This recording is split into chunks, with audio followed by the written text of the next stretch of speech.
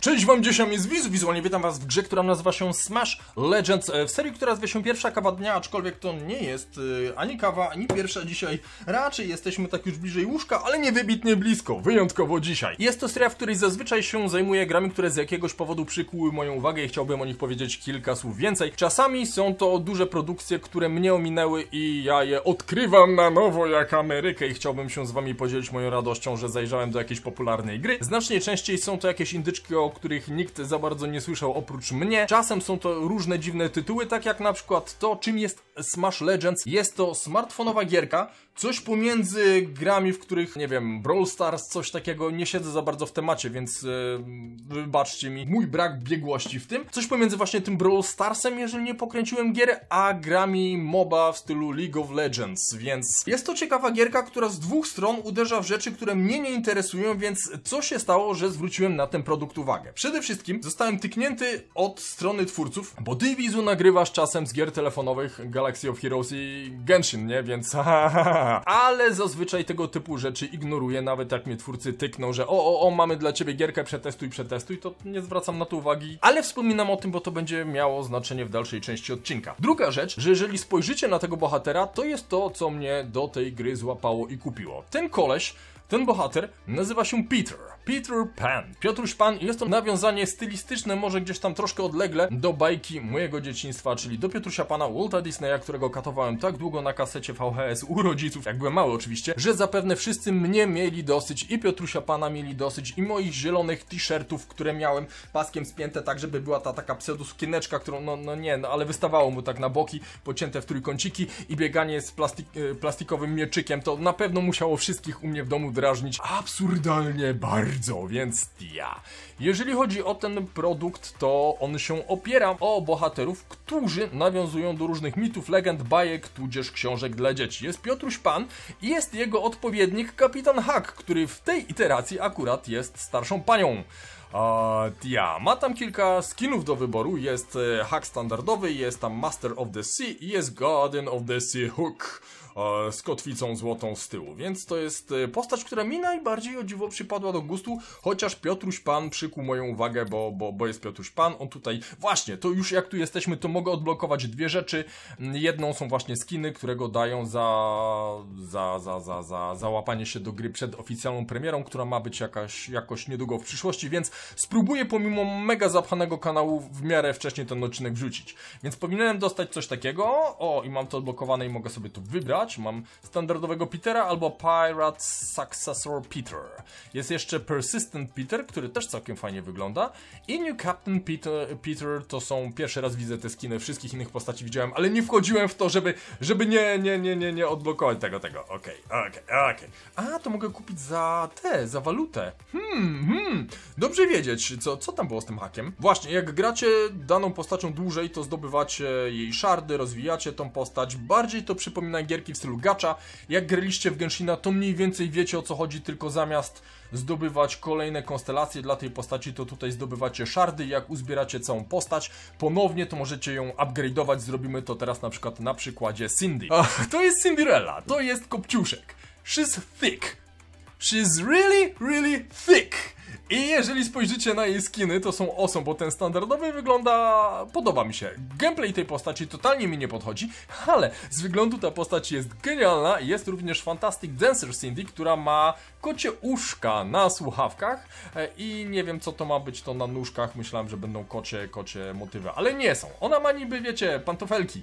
I te pantofelki widać dopiero w tej elitarnej odmianie skina, gdzie jest taką bardziej księżniczką i ten skin mi się do tej postaci podoba. Gdyby nie to, że gameplay postaci mi się nie podoba, to nawet bym rozważał branie może. Zróbmy ten upgrade, który wam zapowiadałem. Jak uzbieracie wystarczająco wiele puzelków od danej postaci, możecie zrobić upgrade'a i zwiększą jej się statystyki oraz możliwości. Im więcej gracie daną postacią, tym więcej wam tego wpada. Im więcej skrzynek otworzycie, tym więcej wam tego wpada. O skrzynkach powiemy więcej. Więc mamy Cinderellę, czyli kopciuszka. Mamy czerwonego kapturka. Jeżeli chodzi o skin, ona ma coś coś tam fajnego. Ma czerwonego wilka, ma standardowego wilka i ma pszczółkę. Mischievous Bumblebee Red. Okej, dla mnie to jest skojarzenie może nawet nie tyle z pszczółką, co z Halloween i tymi ich cukierkami, wiecie. Jeżeli chodzi o inne postacie, to Kaiza. Nie wiem skąd jest Kaiza, nie wiem do czego to jest nawiązanie, jak ktoś kojarzy i wie, to niech mi da znać, bo to jest jedyna postać, której nie wygryzłem, skąd ona jest. I to jest bardzo dziwna postać gameplayowo i jeszcze nim nie grałem, widziałem jak inni nim grają, więc było takie okej, jest ciekawy. Lecąc dalej, Alicja w Krainie Czarów i wydaje mi się, że to jest najciekawsza postać, jeżeli chodzi o design w nawiązaniu do tego, co jest w Alicji w Krainie Czarów.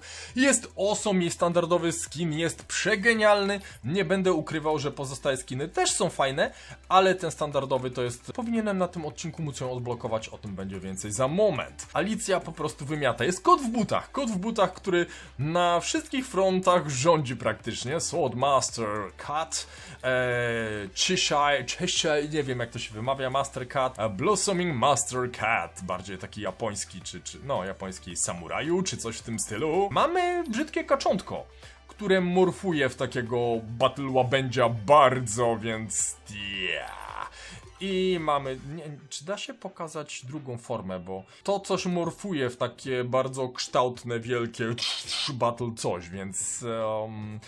skiny do tej postaci mogą być mylące. Jest wiedźma, oczywiście nawiązanie. Ten może nawet nawiązywać do tej wielkiej wampirzycy, która ostatnio podbija internety. I parę skinów ma, ale bez większego szału. To prawie jak Czycinka z Genshina, więc jest okej. Nie miałem większej styczności z tą postacią. O dziwo z tym miałem Ravi. Nie jestem pewny skąd on jest. To może być Mowgli, czy jakaś księga dżungli. Możemy iść w tym kierunku i nie zgadłbym... Albo nawet bym w tym kierunku nie strzelał, gdyby nie fakt, że on ma skina z tygrysem, a tam była ta bagera cała, czy jak to się tam nazywało i było tego zwierzakowego w paski pomarańczowego trochę. Nie pamiętam jak się tygrys nazywał, bagera to była ta czarna, ale... było coś takiego, więc możliwe, że to jest ta postać, więc ze wszystkich kojarzę oprócz Kaisera. Kaiser nie wiem skąd jest, prawdopodobnie jakbym przeczytał jego fabułkę, to może bym skumał, ale nie w tym momencie, więc co to jest? Tak jak powiedziałem, że to jest skrzyżowanie z MOBA Brawl Starsem, to macie jedną mapę, która jest pirackim statkiem, a la Piotruś Pan. Co kilka godzin się zmienia pora dnia i ten statek, na innym miejscu tego statku jesteście, więc klepiecie się jakby na troszkę innej trasie. I to jest standardowy Dominion, macie po środku kawałek planszy, na którym musicie stanąć, żeby zdobywać punkty i wygrać. I są dwa teamy po 3 osoby, które się tłuką, żeby wygrać o tą miejscówkę. Drugi tryb to jest klasyczny Battle Royale, coś czego ja totalnie nie znoszę, ale wklejam wam tutaj, bo nawet zdarzało mi się wygrywać, więc dur. Szczerze wam przyznam, że gierka mi się podoba. Gierka mi się podoba, więc spędziłem w niej nieprzyzwoite ilości godzin, biorąc pod uwagę jak krótko ją mam na dysku, więc to było trafne podbicie w moim kierunku, czy bym mnie przetestował i kupili mnie tym Piotrusiem Panem.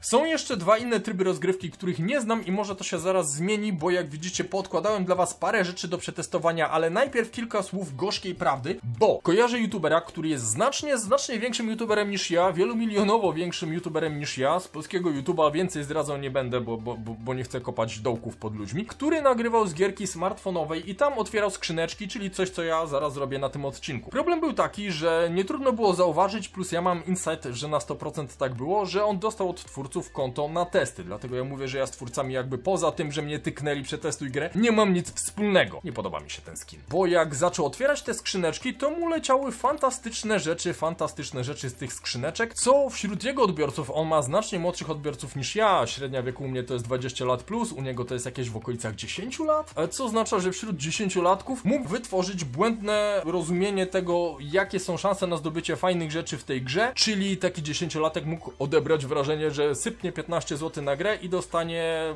mega dropy, legendarne postacie i tak dalej, przy czym wartość otworzonych skrzynek była w kilkanaście tysięcy u tamtego gościa. Więc jeżeli mi coś dobrego poleci, to jest przypadek, ja nie jestem sponsorowany w żaden sposób przez twórców tej gry, nawet nie wiem kim oni są, bo nie chciało mi się czytać, kto jest twórcą tej gry, więc jest coś takiego jak, wow, rozlałem herbatkę, ogólny licznik konta za wbijanie różnych rzeczy, tutaj wam się odblokowują nagrody i za kolejne poziomy dostajecie kolejne postacie, to może pokażę jak to wygląda, czyli na samym początku dostajecie skrzyneczkę za wbicie 5 punktów, za 10 jest już odblokowanie czerwonego kapturka i wtedy jest szansa, że zacznie wam ona dropić i lecieć, więc szał jest tutaj, kolejna skrzyneczka, nowa arena, to jest właśnie to co widzieliście, ten Battle Royale, później jest waluta, potem jest 10 10 tych cusiów, które mogą mi polecieć do kogoś, nie wiem do kogo.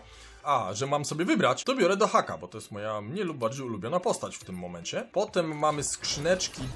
I nie będę wam ukrywał, że teraz widzę sposób na oszukanie schematu, że można grać i nie odbierać tych rzeczy i na koniec po prostu z tej nagrody odebrać to, jak wypadnie wam już wasza taka całkiem ulubiona postać, więc ja. Wow, sporo tego jest. Tutaj dają Golda i dają Raviego, nie? Tutaj dają tą wiedźmę. Ktoś jest wyżej? Nie, jest kaczuszka, szansa na kaczuszkę. Jest tego sporo, ale nie będę ukrywał, że ja nie mam aż takich zapędów super, hiper w tego typu gierkach, aż tak mnie to nie kręci. Szybciej będzie, jak klikniemy tak i poodbieramy jedno po drugiej. Odblokujemy sobie teraz Alicję.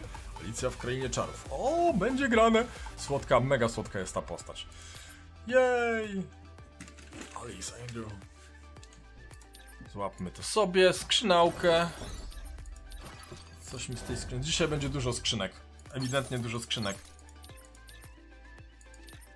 No, pierwsze dropy do Alice. Jak nie macie jakiejś postaci, to wam chyba nie mogą lecieć bonusy do tych postaci, przynajmniej nie z misji, co oznacza, że jak na przykład poleci wam coś dobrego na samym początku, tak jak mi teoretycznie hak i chciałbym wszystko w haka wpakować, to mogę nie odbierać, nie odblokowywać kolejnych postaci, tylko farmić do jedynego haka. Dostaliśmy nową arenę. Zaraz przetestujemy, co to jest. Nowa arena. Team Deathmatch. Flying Trunk Sunset. Dobra.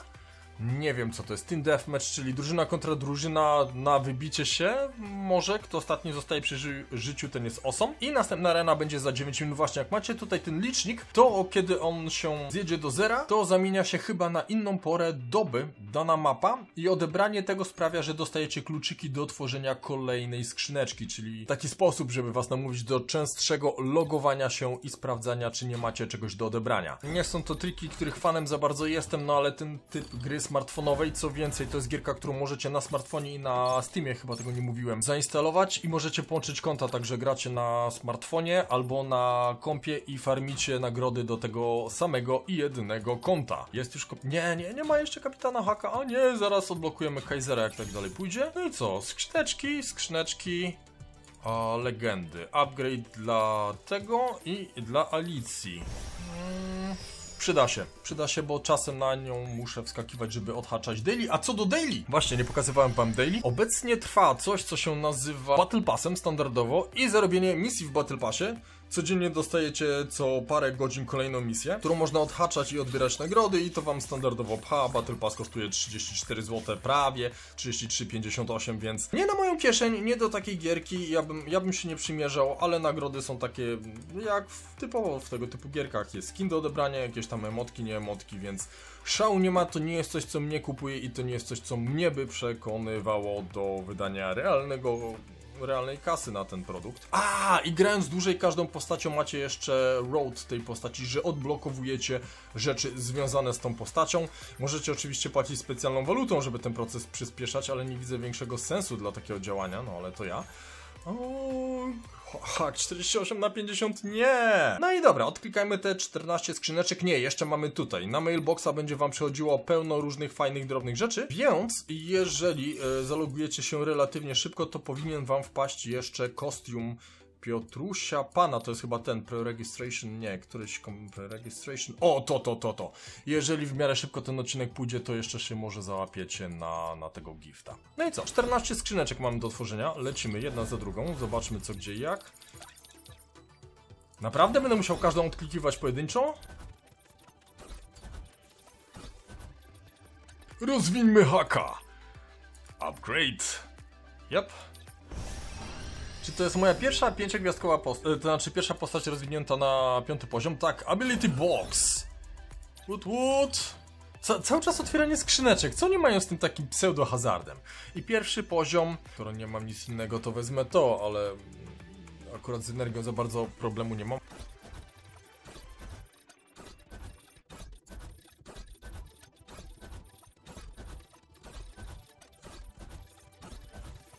Dobra, to jest ten moment, kiedy trzeba będzie zacząć oszczędzać, bo jest coraz drożej, a rozwijanie haka czy jakiejś innej postaci, która mi podpasuje, będzie kosztowała zapewne sporo. I w tym odcinku zapewne już wklejałem filmiki wcześniej nagrane, bo tu oczywiście można grać solo, można grać w koopie. Jak tu klikniecie, to możecie kogoś zaprosić, nie wiem, Erevis, Loro, Stevie'ego. I powiem wam, że wspólne granie jest o tyle fun, że ludzie, którzy nie ogarniają, są w stanie zepsuć rozgrywkę całej drużynie. Może pójdę na tą nową mapę, bo nie wiem, czego się tutaj spodziewać.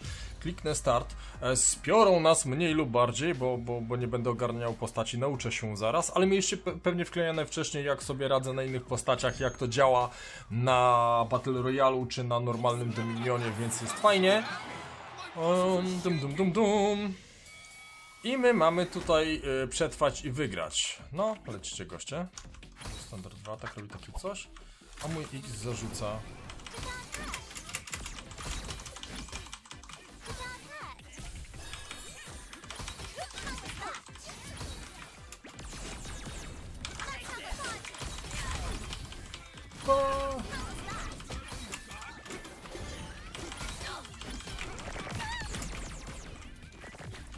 Dobra. Gdzie oni są? Poginęli już wszyscy?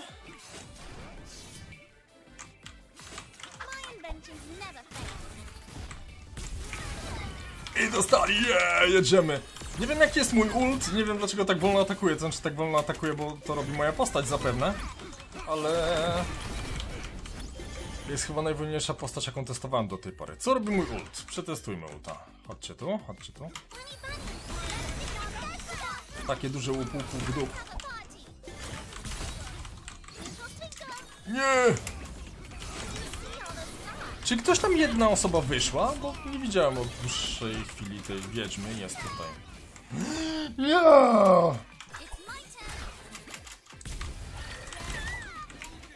A, to było dobre. A, to jest ta z lustereczkiem wiedźma! Ten typ wiedźmy.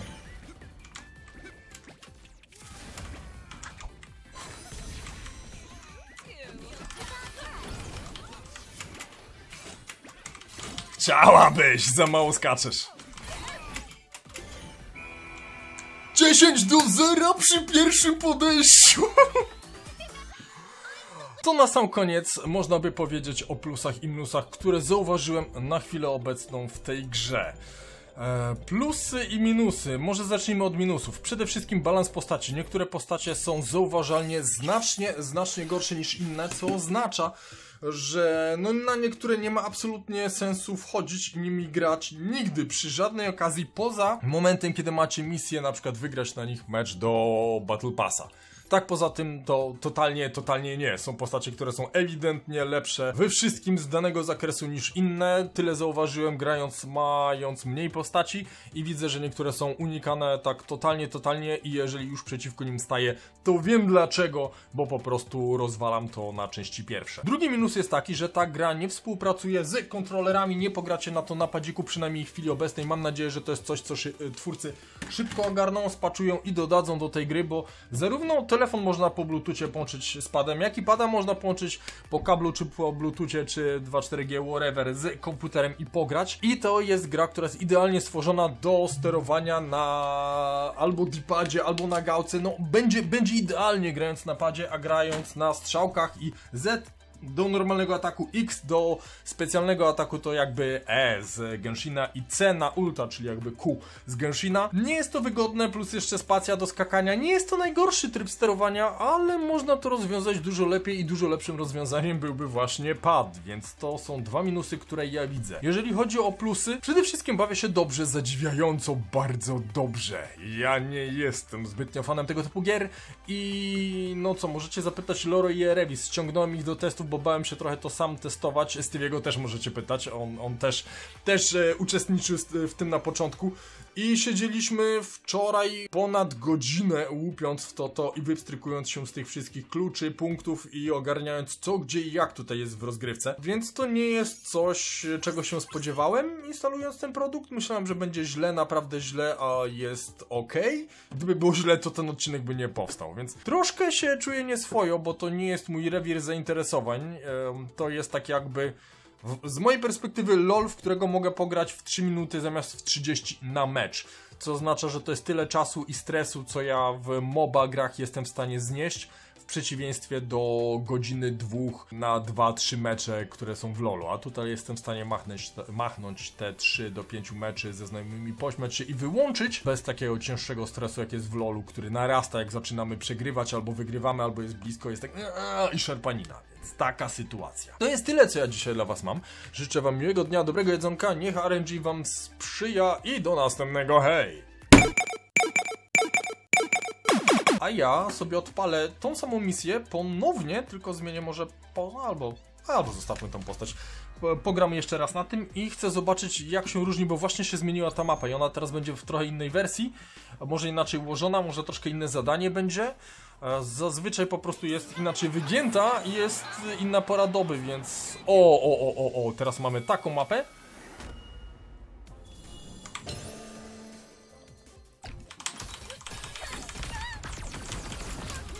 Okej.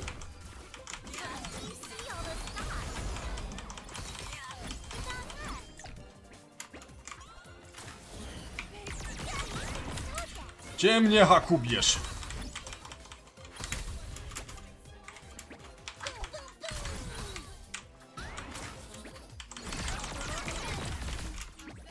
Blisko.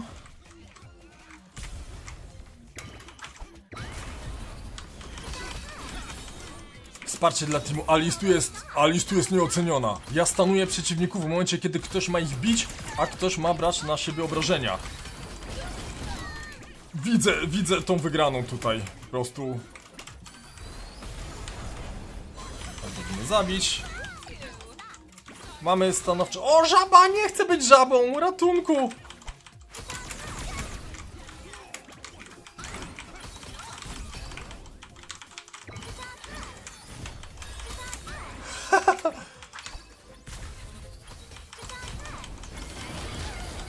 W sumie niepotrzebnie mamy tylko 2 Alice, bo 2 Alice tutaj nie są potrzebne do niczego, ale...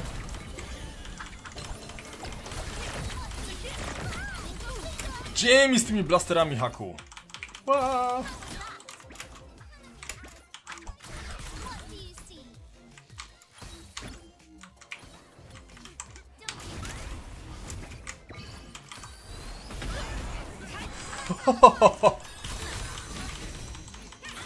Team, robić coś, ja tutaj sam nie ten. My ich mamy wyrżnąć, czy mamy coś innego zrobić? Bo mam wrażenie...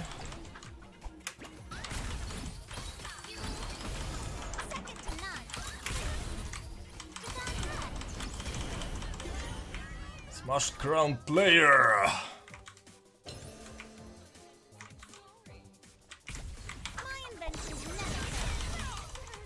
Ła, wiać! Weźmy, są tutaj też takie bariery, na przykład możecie sobie wziąć bombę i ta bomba robi łup, dup.